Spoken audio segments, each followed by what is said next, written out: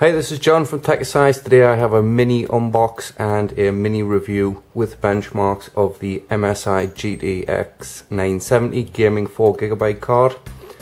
Just to save time, I've already unboxed the contents because I want to spend more time talking about the actual card performance and that sort of thing. So in the box you're going to get a DVI to VGA adapter, a quick user manual which folds out into an absolutely enormous document.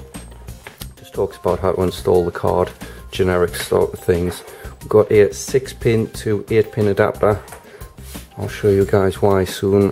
Generic sort of MSI catalogue of other products. On the box we've got a mention of the 4GB of memory. It's PCI Express 3.0, support for DirectX 11. This is obviously the overclocked edition because it's the gaming card.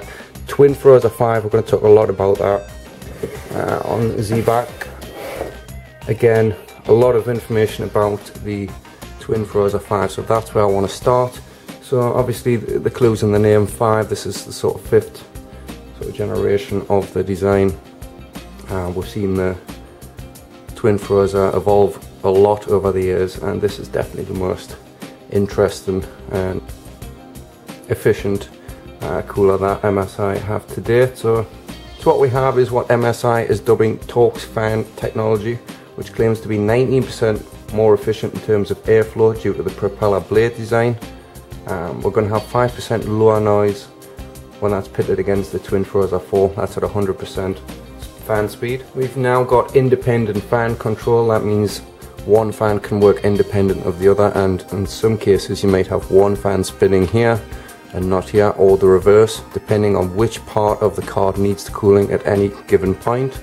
So if your memory's running extremely hot, you'll have this fan running. If it's the core, it's going to be that. If it's both, they're going to be working in unison.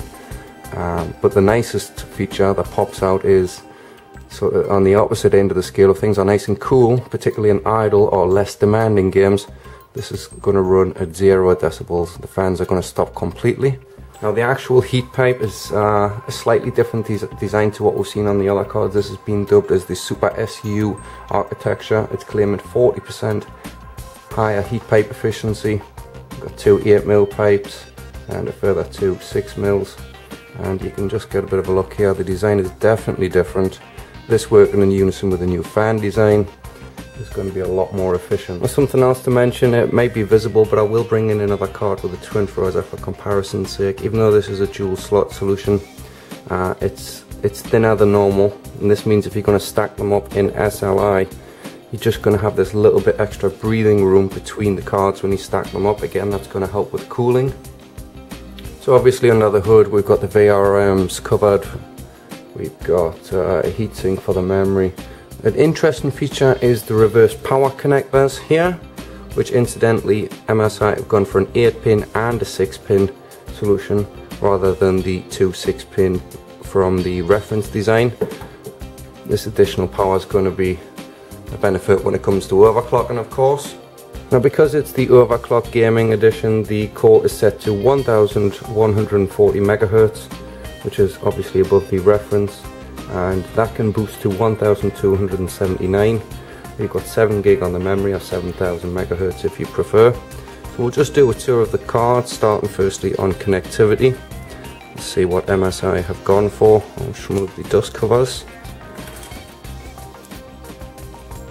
And what we have is dual DVI and DVI-D. We've got a single HDMI and a single display port. We'll just bring the card around here.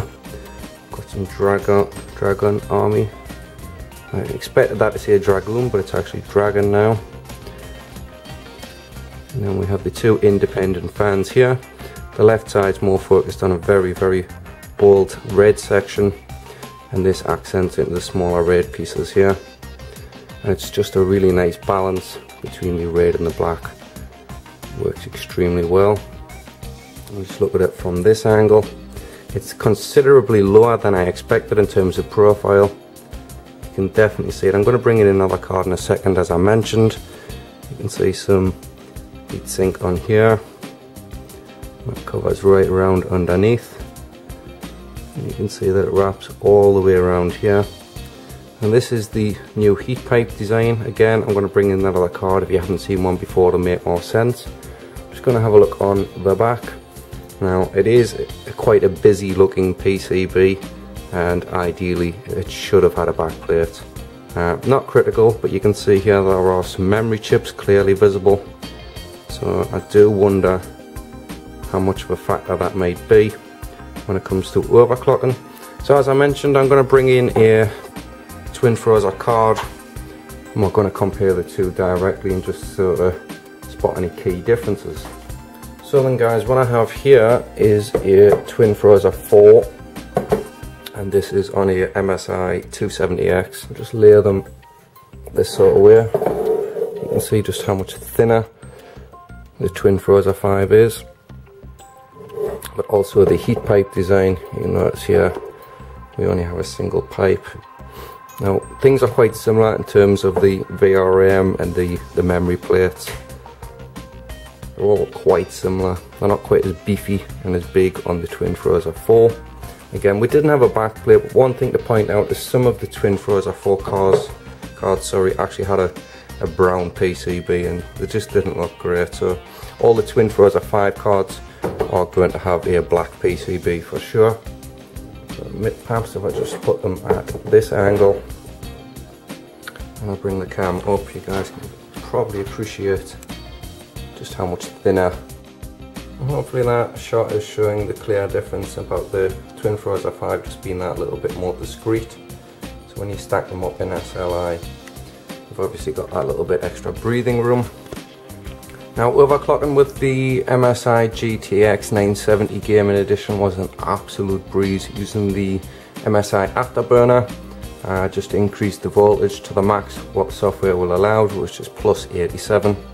I put a whopping plus 500 on the memory, which brought us all the way up to just over 2000. Now the core, I could get that to settle at 1325. That was 100% stable, but what that means when we come to boost in terms of heavy gaming, we're actually breaking over 1500 megahertz, which is very impressive. All out of the box, ridiculously good. So I've got the slideshows now. You can glance through them if you wish. I always recommend that you head off to a full review, depending on what sort of device you're on. If you're on your mobile, I do understand. You just want to see the numbers, but the description will have the full review link.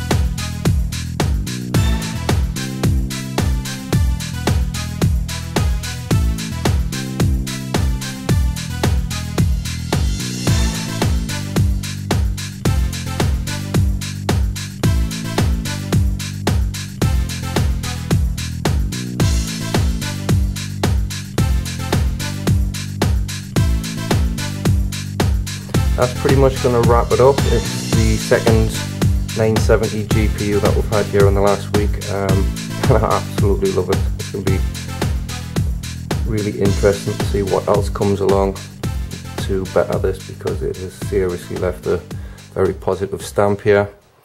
So I'd like to thank MSI for providing the review sample, and we should be bringing more content in the near future. If the video has been of any use, hit the thumbs up, leave us a comment, let us know. Anything you didn't like, leave a dislike and a comment. And if you want to keep in the loop, hit the sub button for exclusive content coming soon.